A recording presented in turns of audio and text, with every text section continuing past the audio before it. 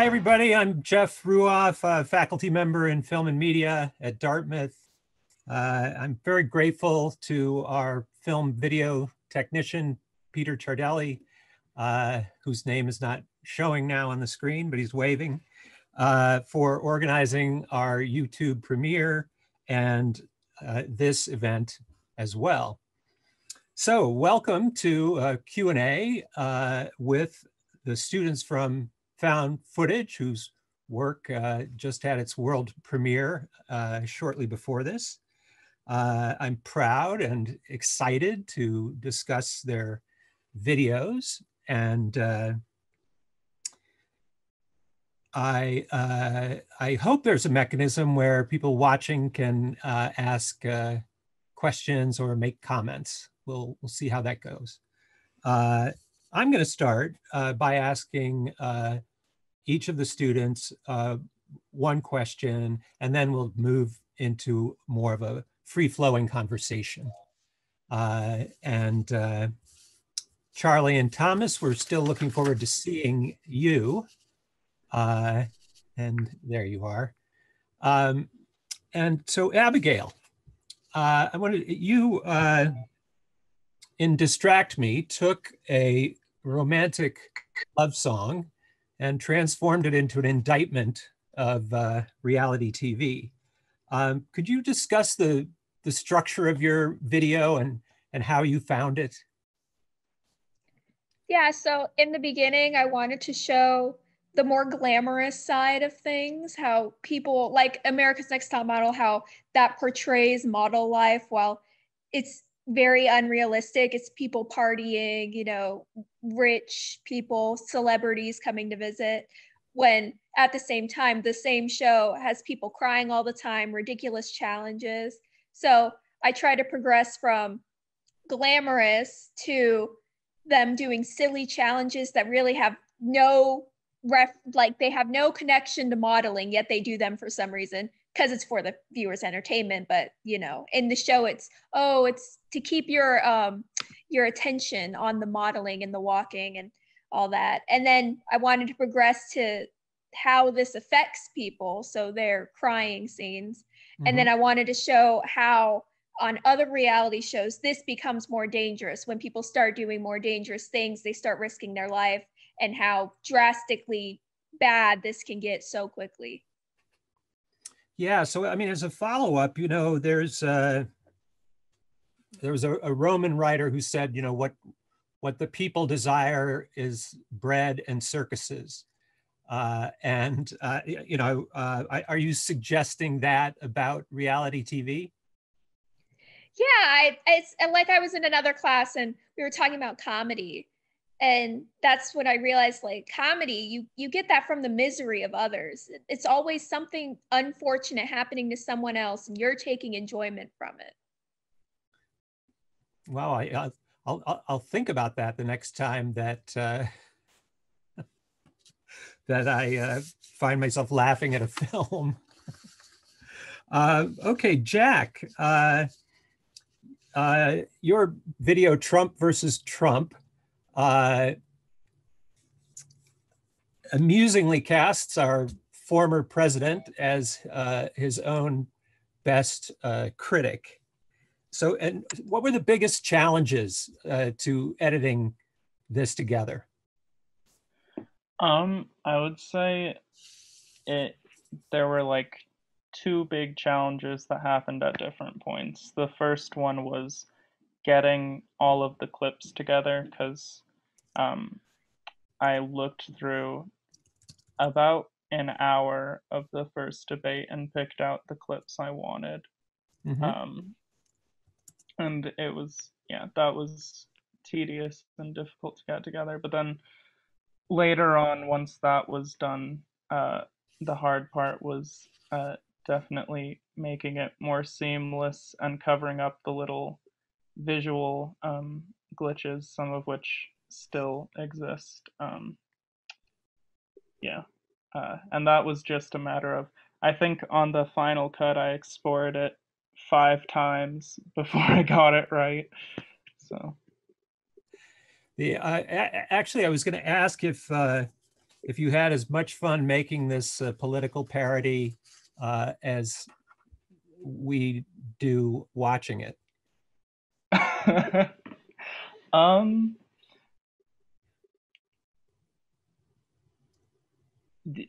I'm tempted to say no, but that's also because I spent enough time on it that like the fun of it kind of burned out at the end there. That's, you know, that's understandable, I think. Okay, so JL, you made an eloquent meditation on white supremacy and the struggle for Black rights. How did you decide to combine the past and the present? And then also particularly the use of split screens? So as for the past and present part, because you guys helped me a lot with that, because I feel like finding old footage about like racism, discrimination, it feels easier and it also looks aesthetic. But again, that's like not current. So I wanted to find stuff that was more modern and more relevant today. So that's hence like this split screen thing. It allowed me to like compare past and present moments of racism, discrimination, what be it.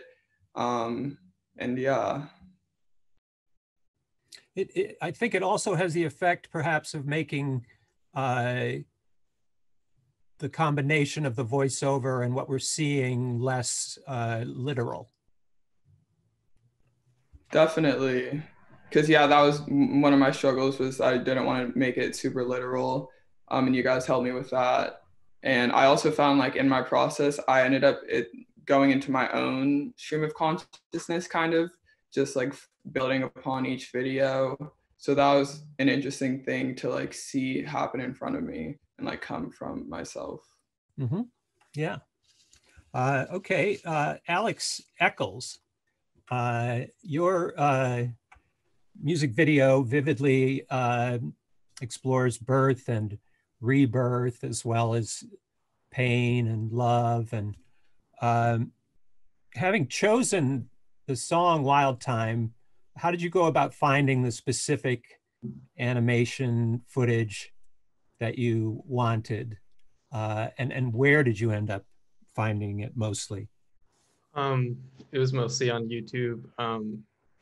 It was that was kind of the whole process for me. It was just like looking for different videos and seeing what I could make out of things that were like sort of inspiring me. And I think during the process it was really interesting because like the videos definitely changed my idea and like the video that it ended up turning out to be. And as you said, it started off being a very reincarnation themed video, but ended up being more about like interpersonal relationships. So it was kind of an interesting journey to make the video.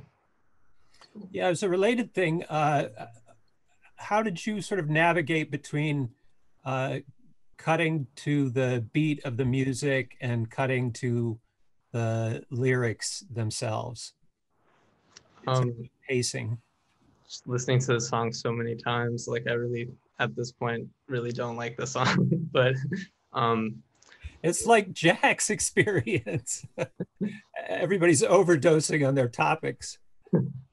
Yeah, exactly. I think if I had to recommend one thing for someone going into making a video, is probably pick a song you're okay with not liking anymore after finishing the process.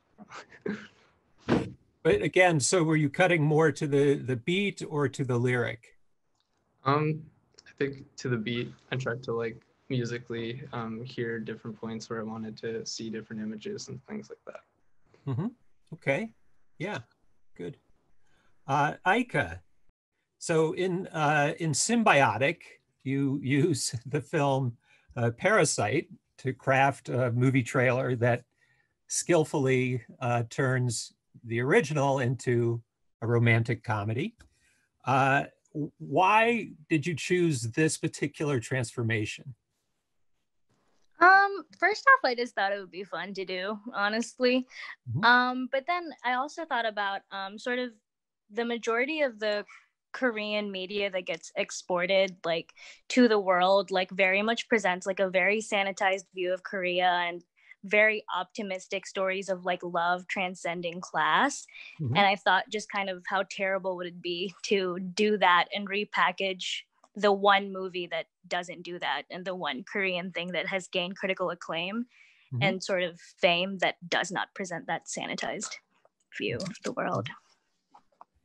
And this is a broader question.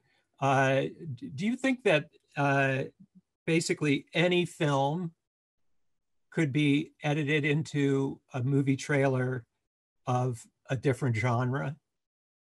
And if so, why is that the case? I think to an extent, no, because I did also benefit from, like in Parasite, I benefited from the aesthetics also being light and sweet in some parts. And I was lucky that a lot of the audio, there wasn't much background music all the time in Parasite. There was a lot of voiceover with like good, clean audio that I could use. I think there's definitely some stuff that's just impossible. Mm-hmm. Okay. Max, the Ye Experience comically condenses Joe Rogan's interview with Kanye West.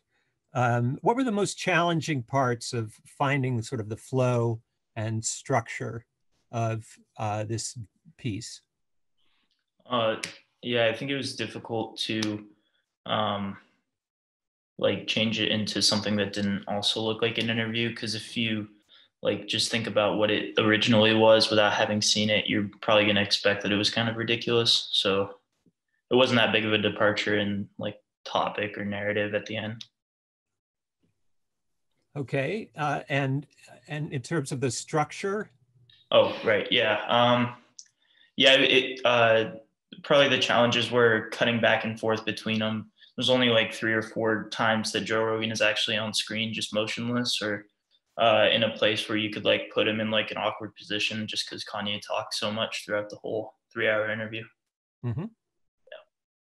So as a follow-up, more general question, sort of working, with the nuts and bolts of editing, has that changed the way that you look at films and television shows? And Yeah. So we were talking about this. Obviously, I'm like barely scratching the surface of all this stuff, but like sometimes I just get distracted by the transitions because I was so worried about like the flashes in mine, and that's like there's even more obvious stuff out there in real media, but it can be distracting. Yeah.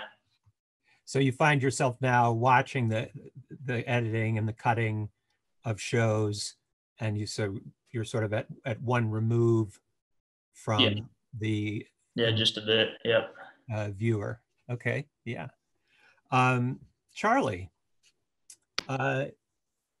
in your magical music video of Younger, why did you restrict yourself to using only footage from commercials?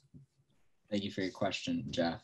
I would say Tom's song, Younger, kind of the whole notion of it is like the quote, "I'm getting younger," which is kind of like this realization that at like the childhood imagination is one of like the most purest forms of being that you can have in a way. And as you get older, you kind of lose that. And so he's playing with that "I'm getting older" by saying he's getting younger.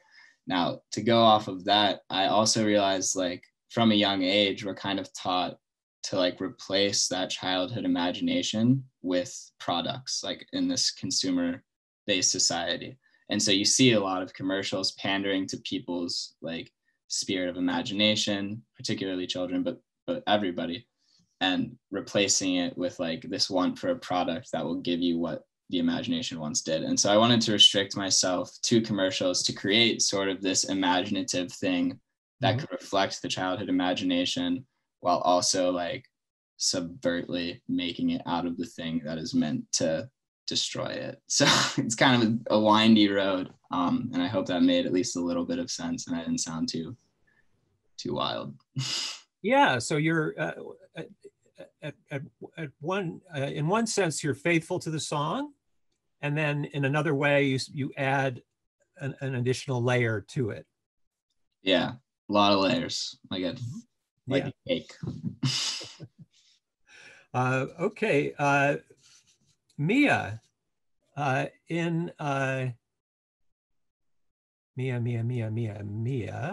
is not here. Hi. Oh, you are. There you are. Sorry.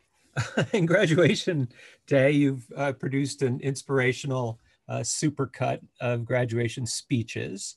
And my initial question is, at what point did you decide to go away from the speeches themselves and incorporate other types of material?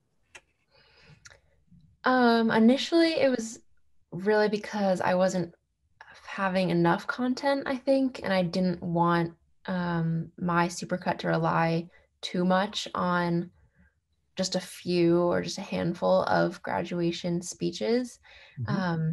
So with the nature of the supercut, taking phrases and sentences from different speeches, I kind of challenged myself to reimagine some of the speeches that aren't connected to graduation and try to combine those in a way that still left that sort of inspirational message. So partly it allowed you to use audio that is not from graduation speeches, and then partly it also, touches upon the things that people are referring to in the speeches themselves. Right. Yeah. Okay, Natan, your video beautifully explores a relationship with nature, and I was curious as to why that, for you was, of such powerful significance. Absolutely. I mean, I think there are a multitude of different reasons why I'm feeling this way about nature and feeling the way of one is COVID, I would say, and the pandemic and being in quarantine has really realigned myself with the only thing that I could turn to in this time was sanity, was going on hikes or meditating or, going to the beach, things like that. Has been my ability to stay centered and stay focused. But a more intimate relationship with it is that my family's pretty split. We have, we still keep some practices of Taínos, which is the indigenous people of the Caribbean. But then we also have these traditions that are brought down from slavery and other things like that, religious traditions like with Santeria, coming from Africa, and the mix that with European Christian religion. So there's a mix of different practices, religions that we practice. But at its core, at its center, it's finding that frequency or that vibration with nature and being in tune with that, and really realizing that we are one with it and we have to live in harmony with it. And it's not one that we live off of it, but we live in harmony with it, and that we are a component of this larger picture. We share a soul with nature. And one thing that I find beautiful is that those traditions have remained consistent throughout generations, regardless of the mass genocide of my ancestors. So I think those traditions being able to and they're passed down not through books, they're passed down through just practices and folk tales and the way it's taught. So I really wanted to emphasize that with this music video and change completely the dynamic of the song, because the song is about a guy's relationship with his father. So it's really in his family. And I think reinventing that whole, just because I wanted the chorus on the level, it's really reaching that full level of human frequency. So I wanted to transform the meaning of that song with that. Yeah, and so you did. Alex Schmidt, for your entertaining supercut of quotes from movies, could you describe the final structure that you ended up finding for organizing this, multitude of clips?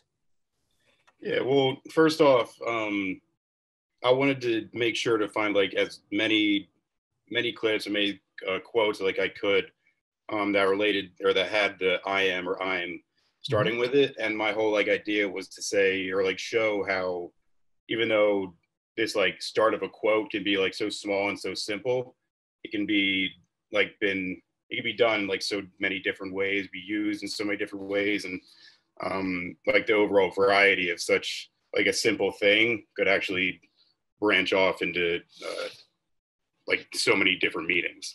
And if you're able to like notice it, the first part is like mainly like introductions, and then it like shifts into more like villain, like bad guy kind of quotes, and then it shifts into hero, and then there's three more it was more like statement quotes of like characters that would in movies. Nothing like it depended. There was some that were like just statements, like nothing too serious, and then there are other ones that were if like you know the movie, you realize that like actually holds a little more meaning. And then like to give it going next to give it like a little contrast, I moved into the like comedic funny quotes, and then shifted to the end with a more like I guess in a way realization kind of quotes for characters in films, and that like things that they say that while you're watching the film, you realize that like it helped that character to understand who they are and like what is going on in that point of the film. Yeah, yeah. No, I think that came through powerfully. So Thomas and Thatcher, you guys worked together on a music video that very powerfully moves from the suffragists in 1912 to Black Lives Matter in 2020. And so what were the connections you wanted to explore across a century and also really worldwide, given the scope of the piece? It's a great question, Jeff. I'll take that one.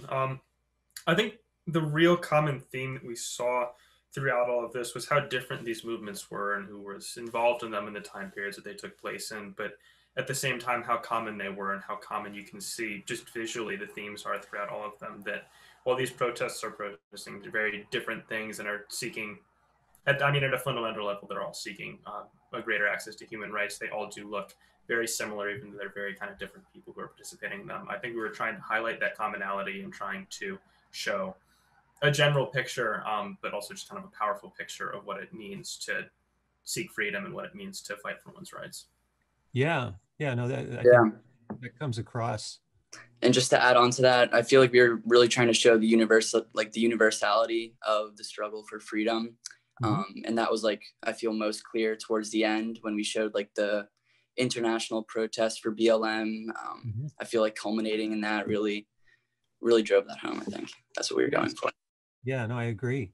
Well, Thomas, what was it like collaborating since the two of you, worked together on this project? And, can you talk about whatever brainstorming and then sort of logistical parts there were to that? Yeah, so I feel like at the beginning, the main thing is like reconciling different viewpoints and trying to find like a common opinion on where we wanted to take it. So at first, like that was a little difficult, I would say, but once we had a shared idea of where we wanted to take it, I feel like collaborating did make it a lot easier, especially with like finding footage and all that kind of stuff. Because finding footage, at least for me, was a little hard because like everything's watermarked. But we ended up using like a lot of YouTube and stuff. But overall, I think collaborating once we got over that initial obstacle was definitely worth it. Good. Yeah, it looked like it on screen. Okay, here's kind of a more general question, and maybe a few of you could answer. When people think of filmmakers or films, they often typically think of actors and actresses. They think of directors. Perhaps they think about producers or maybe writers. After taking this class, how would you describe the creative significance of editors? Charlie, you want to have a? Yeah, I can take that. I definitely newfound understanding, awe of what they do. And for me, I was always like, okay, whoever makes the video, like the writer makes the video, right? And then the director like follows what the writer does, and then the editor is just like there as the person. You're like, here, take this and just, you know, put it together, but it's already pretty much together. In this class, I learned that the editor probably has maybe the most power out of anyone. Yeah, I can agree with that, because you can just, it really speaks to how, I mean, no matter what the project is that the editor is working on, like even if it's like the most tedious thing or not that much, no matter what, like it's still a great amount of work and takes a lot of different steps to actually get it right and like make sure that the final project or product is exactly how it needs to be, and like successful for the editor and whoever is going to be watching it. But yeah, it really gives like a newfound like, I guess, appreciation for what they do. Yeah.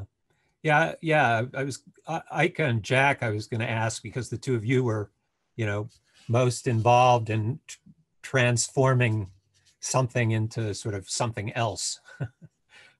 So Ika? Yeah, I think the special thing about film, more than like other art forms, is that it really like takes you on an emotional journey and almost like guides you on how you can feel about something. And like that's especially true about movies. And I think as an editor, you almost have the most control on like what kind of emotional journey you're taking a viewer on. And like that's especially true with like a trailer and with background music and the visuals. So I think that's really special. Mm-hmm. Yeah, Jack. Yeah, everything that's been said already, it's really all made in the edit, and like the ability to edit something and take a completely different direction in it, it means editors hold just a great amount of influence over the final product, more so than many other aspects of filmmaking. Right, and it's, you know, it's generally an aspect that's kind of hidden. You know, there isn't there isn't a lot of attention called to it.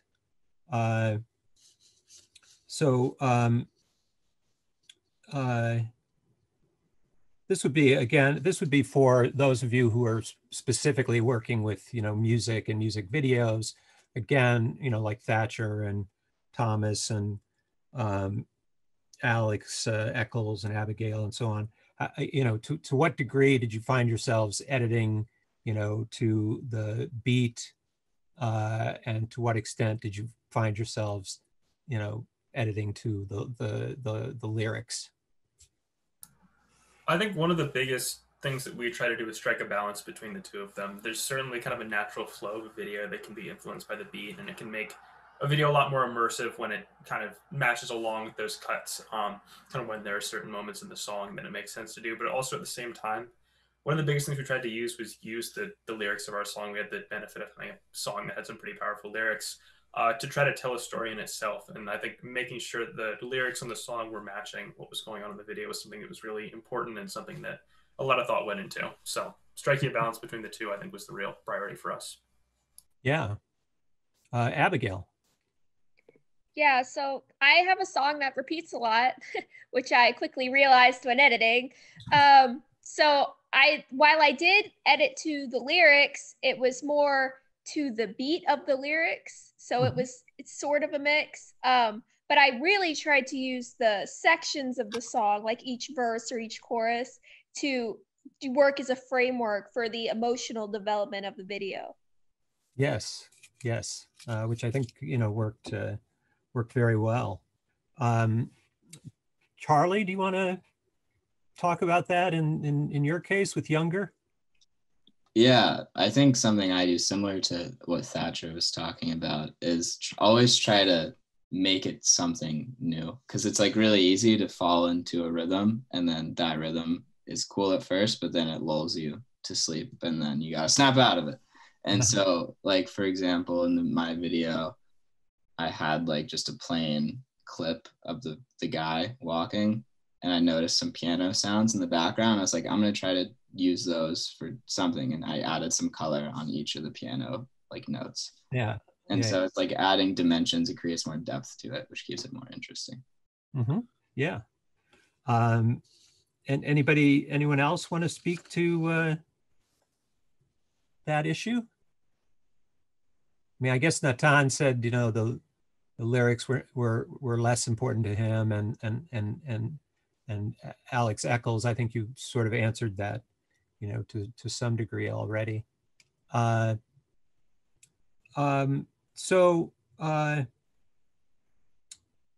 mean, again, another, oh, well, okay, so here's a question from someone for Ika.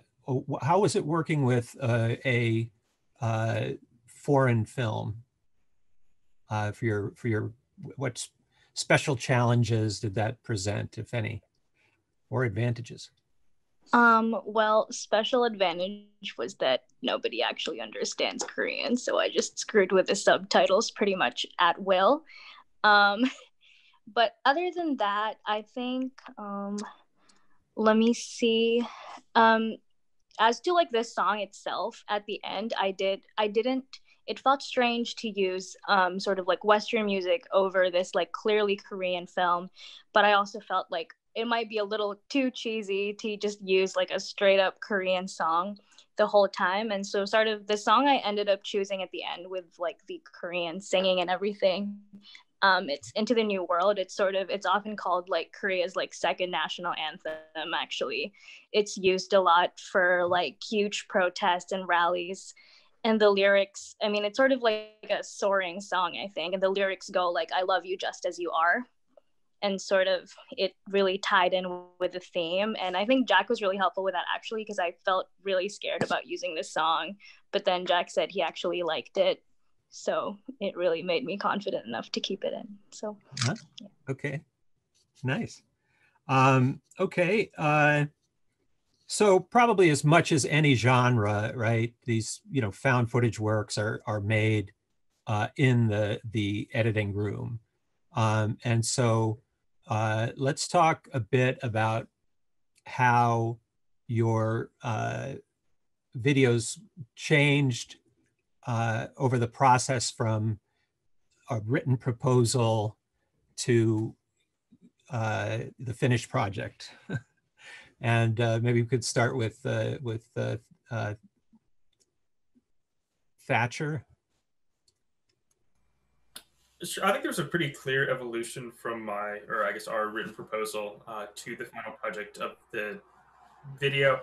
I think part of that comes from the fact that our proposal was kind of vague, and I think intentionally so, just because as much as I ever kind of conceptualize the project, it always kind of seems to take its own path when I start actually getting into the weeds of finding footage editing. So I think there's definitely a link between them. You can definitely see that that's clear, but I think the final project has some interesting nuances that weren't necessarily realized yet when the proposal was being put together, but pretty clear pathway through. Mm-hmm. Yeah, so as this is a somewhat related question, and then we'll come back to it. JL, do you or anyone else get into kind of a zone when you're editing? So there's this just this experience of flow where you're just sort of caught up in the work, and everything else is shut out, and then you look up and 3 hours have passed or something like that. I'd say for myself, like that, the time I was editing before that one time when I came to you guys and was like, I'm so frustrated, I'm really stuck right now. That time I was definitely, when I was editing, I was just like, nothing was seeming to work. I couldn't find videos. It was just very frustrating. But then afterwards, when I finally like realized my vision kind of, then I definitely got into flow. And it was like I said, it was very much my own stream of consciousness that started just coming out. And then it was just very like natural and fluid.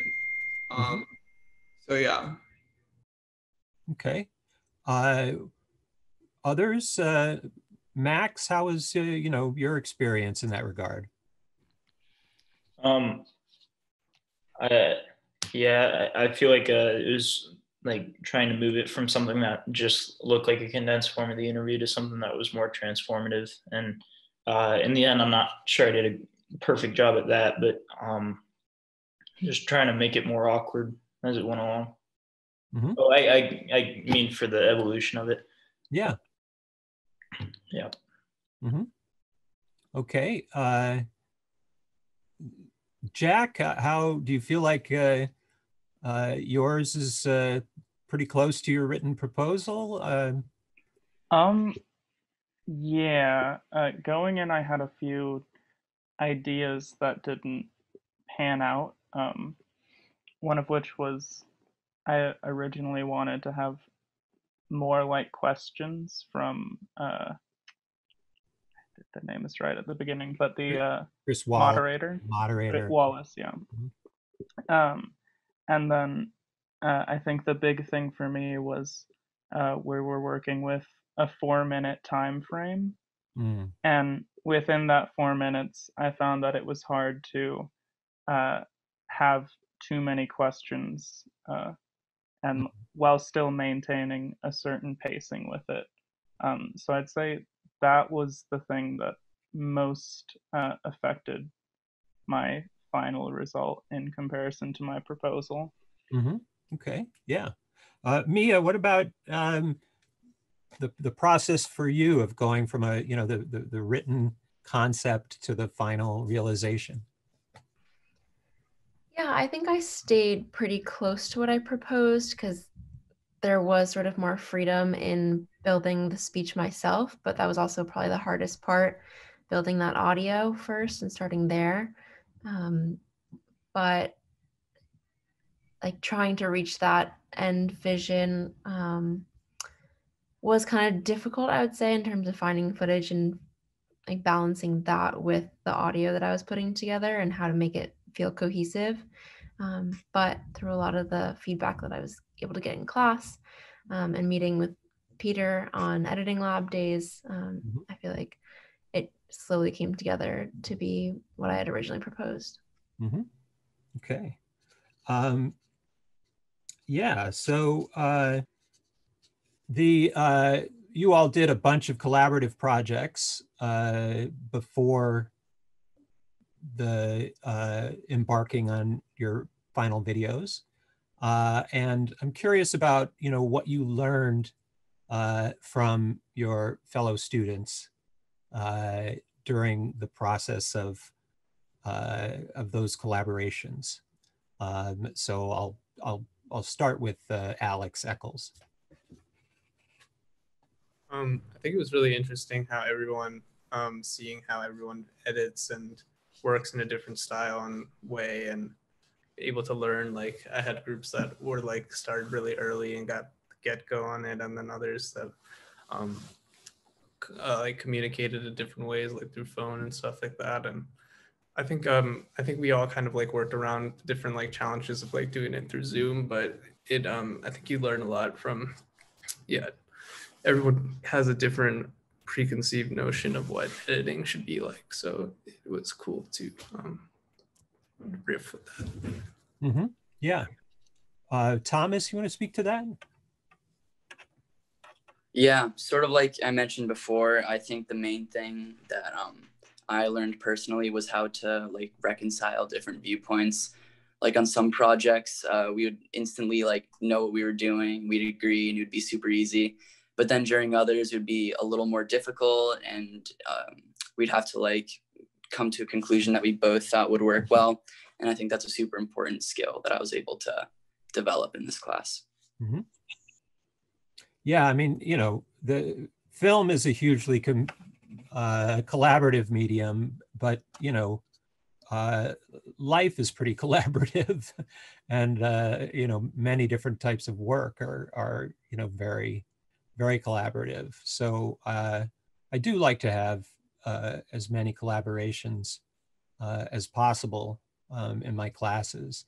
And, it might have been something of an uphill challenge technologically because of the pandemic and what have you. But, in terms of the work, You know, you all produced really, really interesting work. So, you know, in that respect, the collaborations, you know, worked well for me.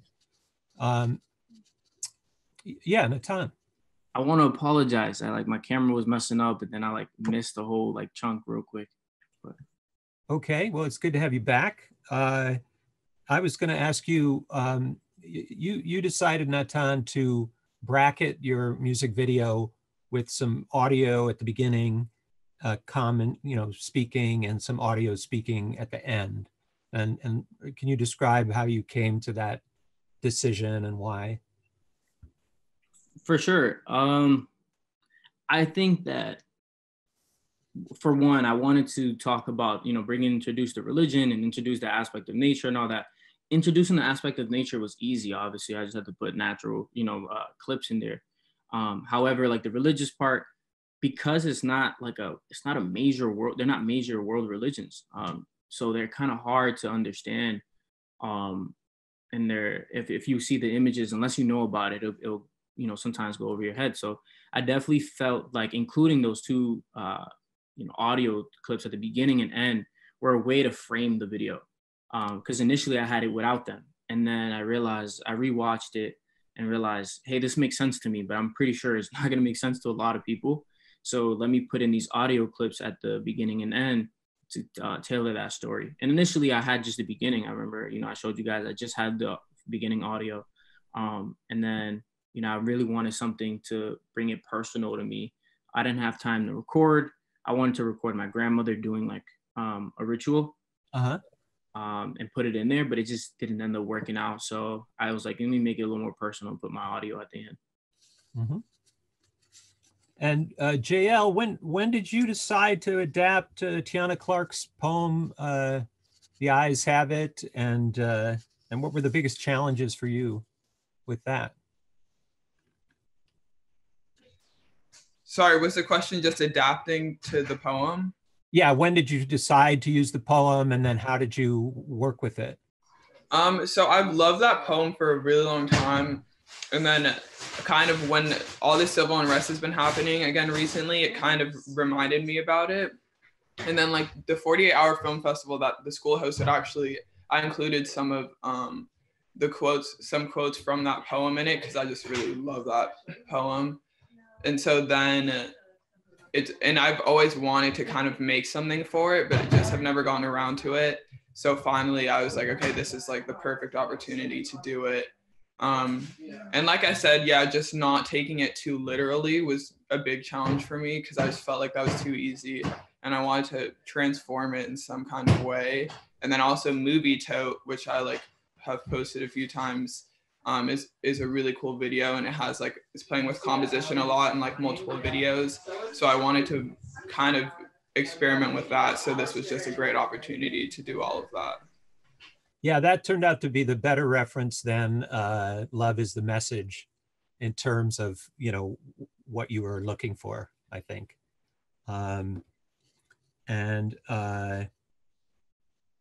Okay, so Abigail, what do you feel you've learned from your fellow students in the course? Working on projects together, comments on Canvas, comments on your work, etc. I definitely learned the importance of drafts. Like I went back and watched my rough draft the other day before I had gotten all this feedback on it. And I was like, oh my gosh, this is like an entirely different video, basically. Like the beginning is similar and the end is similar, but everything in the middle is different.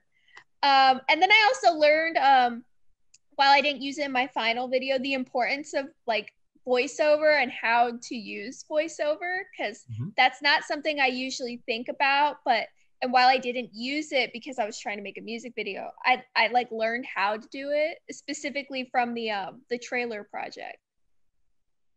Well, and you know, it's I don't know if you should be too hard on yourself about the rough draft, you know, because it's meant to be rough, and you know, in the other class, there were two students collaborating who switched projects after their rough draft. They couldn't find the material that they wanted with the song that they were working with. So they made a great video about a different song. I can attest to that because my rough draft was only 30 seconds. So I think you did a little better in that perspective. So Aika, what do you feel like you learned from your fellow students in the class? I think I just getting to witness everyone's different like senses of humor and what everyone's different. I feel like everyone kind of finds different things important. Like some people are really all about like the font or like the music or the editing, and just seeing those different priorities was really helpful for me to like become more well-rounded, I guess. Yeah.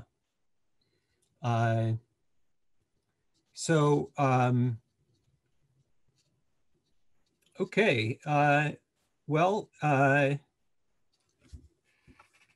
we do have another screening coming up on of the videos from the other class, which I hope you'll be able to check out. I think you'll be very curious to see similarities and differences to your own work there. And on behalf of all of us on screen, I'd like to thank our teaching assistant, Matt Gannon, for all of his help over the course of the term, and also our film video technician, Peter Chardelli. And to the chorus of voices shouting congratulations at the end of Mia's video, I'd like to add my own to all of you. Under the difficult circumstances of the pandemic, as well as other significant challenges, you produced funny and moving and politically engaged and beautiful found footage videos. So bravo. And thanks to those of you who tuned in. As I mentioned, we have another screening, and that other screening will also be followed by a Q&A with the students from that class. So great job. It's very good to see you all again. And I'll look forward myself to seeing you next Tuesday. Great job. Take care.